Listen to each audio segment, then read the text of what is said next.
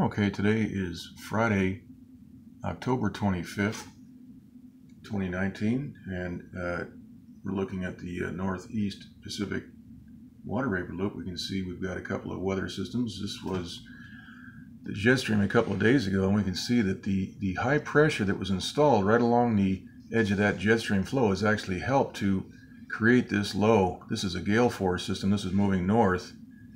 And right here we have a 965 millibar storm system right here off the tip of the Aleutian Island chain. This is moving in a sort of a easterly trek. Now over the southwest U.S. we had very clear skies today near the foothill communities in the Southern California area. There was no trails in the skies.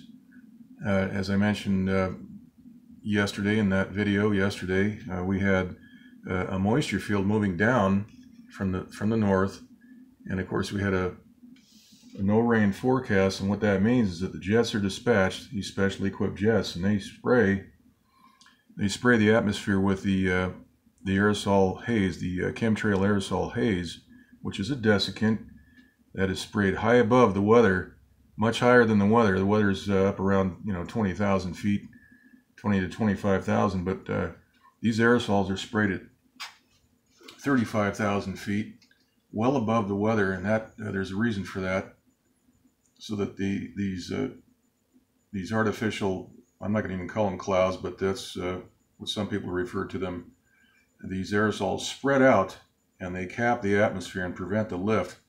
So once again, we have to have two components for the precipitation process. We have to have lift in the atmosphere, and we have to have moisture in the atmosphere. So we had the moisture moving down, and we saw that on the map. And of course, the jets are dispatched to spray the skies, and this prevents the precipitation in the southwestern U.S. It's not as effective. The spraying is not as effective when you get up into Alaska and up into Washington and up in this area. But nonetheless, it does still regulate the amount of precipitation. Now we can see right here we have a lot of high pressure. Let's go ahead and look at the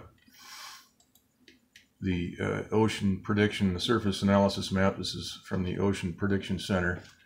We have this hurricane force system right here, 965 millibar. This is moving to the east-northeast, and this other gale, which is moving north. These will probably merge, but you see that purple occluded front right there. That's where the transmitter, the satellite transmitters, are actually working on the vortex of this system to break it down. Same technology, the same operations being sometimes used on hurricanes here on the west coast. Over on the east coast, some of those hurricanes were allowed to plow into Texas and Florida and different places. We have the technology to completely neutralize hurricanes, and that is not being used to the advantage of everyone's safety. It's being used to capitalize on weather derivatives and other things that have to do with rebuilding and construction and all that sort of thing. So let's go ahead and look at the National Hurricane Center map. Right now we have two systems. This is Olga in the Gulf of Mexico. This is delivering a lot of showers and thunderstorms to the Louisiana area. This is a tropical storm with 40-mile-per-hour winds, a central pressure of 998 millibar, and this is moving northeast at 18 miles per hour. We can take a look at that right here on the Doppler map. We can see New Orleans right down here, Louisiana. Zoom it out a little bit. We can see that's delivering quite a punch to the Alabama and Mississippi and Louisiana areas. A lot of very strong thunderstorms.